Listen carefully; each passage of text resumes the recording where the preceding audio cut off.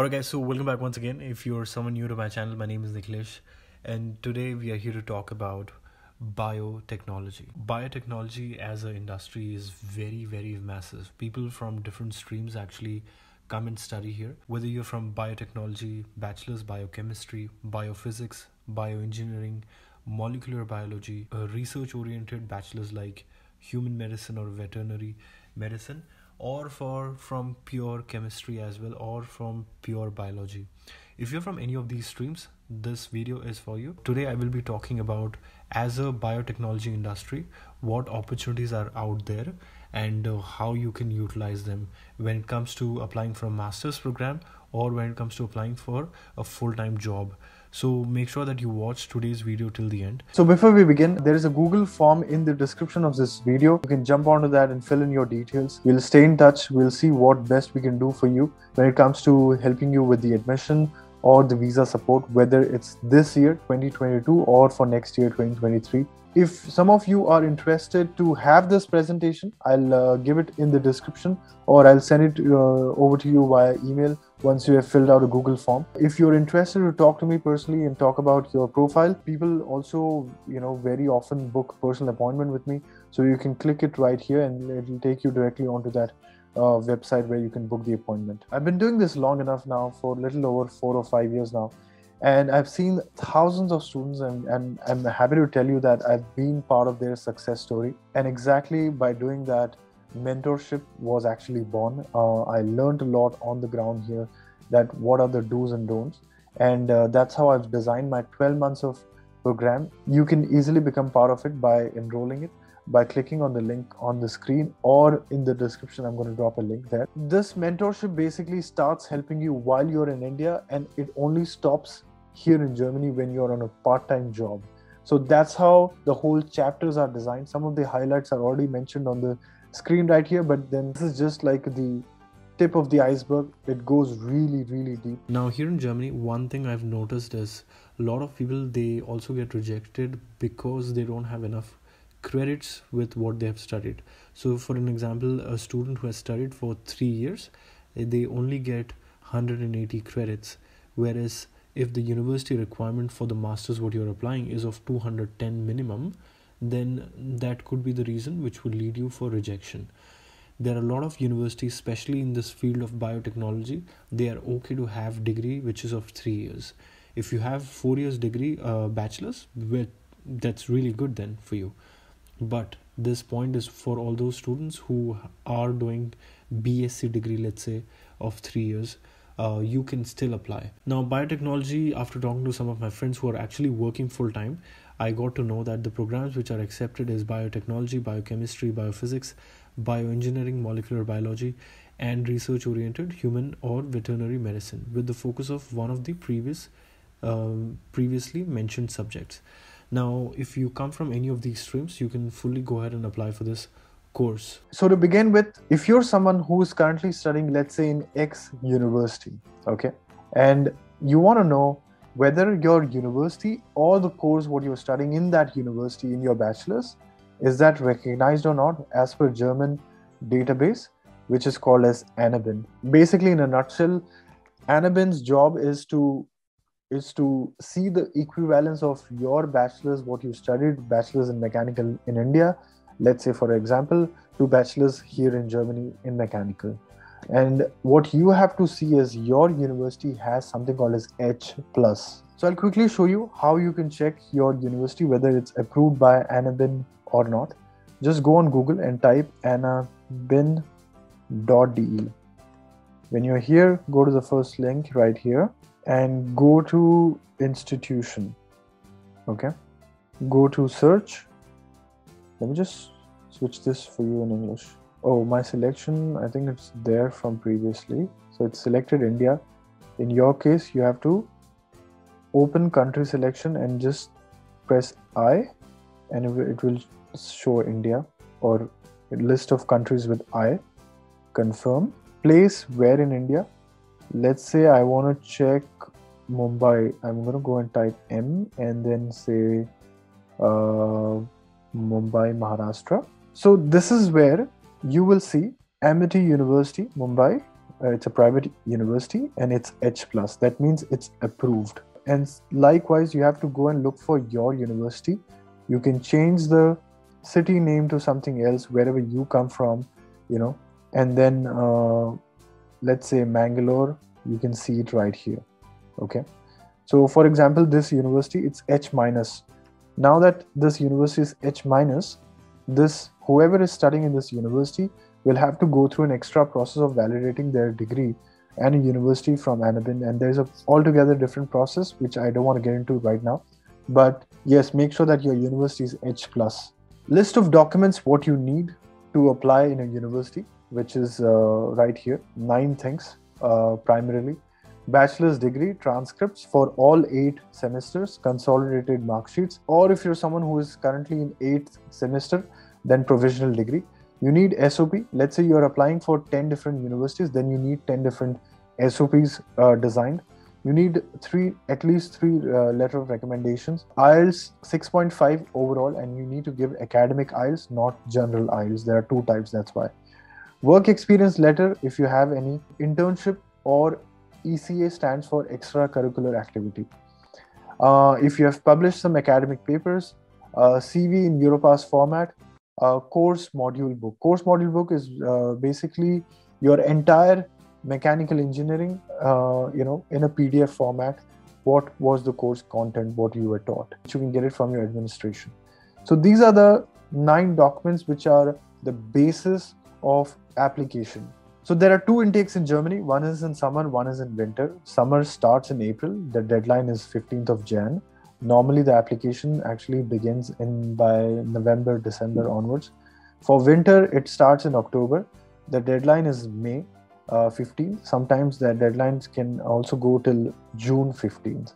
So in Germany, the application is done via 3 ways: via university portal, via My Assist, or combination of first and second. Now, how do you know that which way a university is willing to take your application? Well, you'll have to check on the course website. If you've seen me talking about German GPA, so this is what the breakdown of German GPA is. So 1 is the highest you can score here in this country. 4 is bare minimum, like just pass. Anything beyond 4 is fail. Now, many of you would already have your grades into either CGPA or SGPA or percentage. How can you calculate that from that grading system to German GPA? I have this link right here, which I'm going to click now, and it will take us directly onto the website of Technical University Munich. We're going to convert the grades. Let's say the highest CGPA one can get is 10. The bare minimum required to pass the degree is 5. And you got, let's say, 7.2. That's your German GPA right here. 2.6 is something what you have got. If yours would be, let's say, 8, then it's 2.2.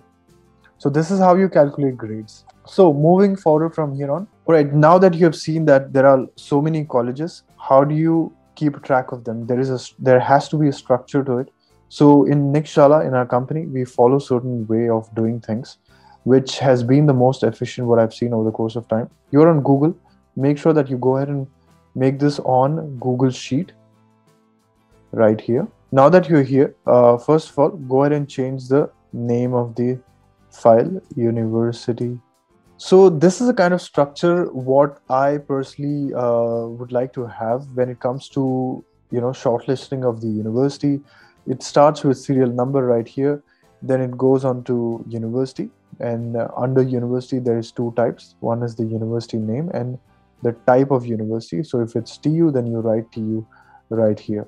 Okay, and then there's a course. What course is this? So in this case it's computational engineering. You can see that how many semesters the program is of, what is the deadline, does it require you to have German or not, does it require you to have IELTS or not, what is the prerequisite, have they given any bachelor's requirement, what they need, what GPA, what German GPA does it require, like for example 2.5 first class, with distinction ECTS requirement if it's 210 or 180. If it requires SOP or not, if it's yes, then just type yes. LOR, then how many LORs. If you have given test AS or GRE, what has been your score here? Mode of application, is it via UniAssist or is it via direct portal, Then the course website, as you can see, it's right here, it's displaying out. And if you have any email ID of the course coordinator. This is the typical format I like to follow here. It has proven to be very successful for last so many years. I've used this format with different students. So this is where we're going to start talking about the list of universities. I have embedded a link right here. Once you have this presentation, you can download this entire presentation from the description of this video. So when you click here, this is where you land. On this page, you can see there are a total of 148 results. This is for biotechnology masters. And bear one thing in mind, these courses, there is no tuition fees for them. So the way I showed you how to make the list, please go ahead and make one of your list for yourself. Try to apply to at least 25 to 30 universities, because the competition is insanely high for this course. And as I said, people from all different streams are coming into this space. The more you apply, it's going to be better for you. So talking about subjects, specializations in biotechnology.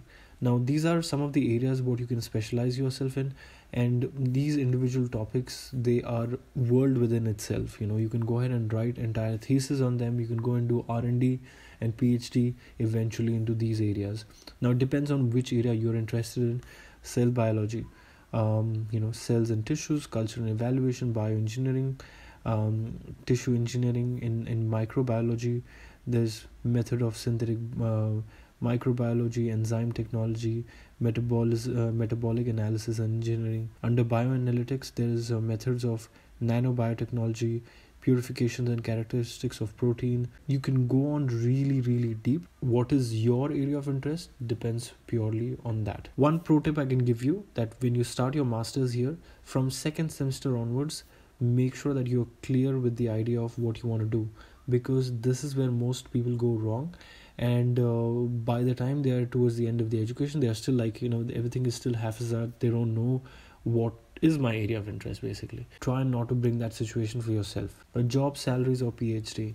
Now my observation with this is, sure, there are a lot of big chunk of people who end up going for a full-time job, but there is also a big number of crowd who study biotechnology and then they end up doing PhD, going towards more on the research and development side. They complete their PhD, now they work again for a company in the R&D section of the department. Choice is yours. I have embedded a link. I'll just show you quickly what kind of jobs and salaries you can expect. Press here and this is where you land. So we are on gehalt.de and this is where you can see there are a lot of openings here. The good thing about this website is it'll give you when the job was posted, which location is that, and monthly salary.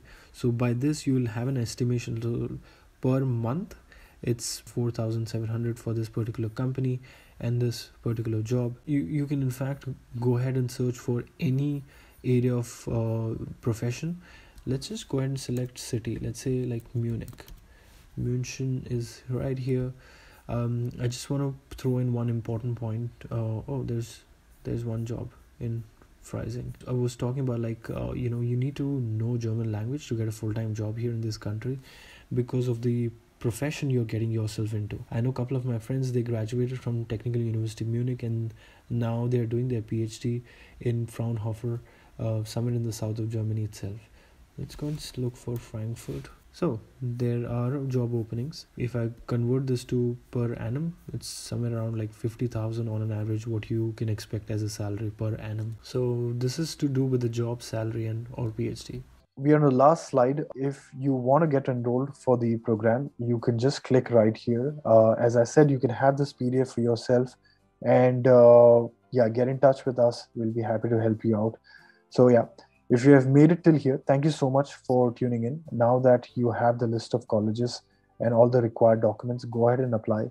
Whether or not you want our help, but make sure that you're tight on your timeline because that's where a lot of people make mistake.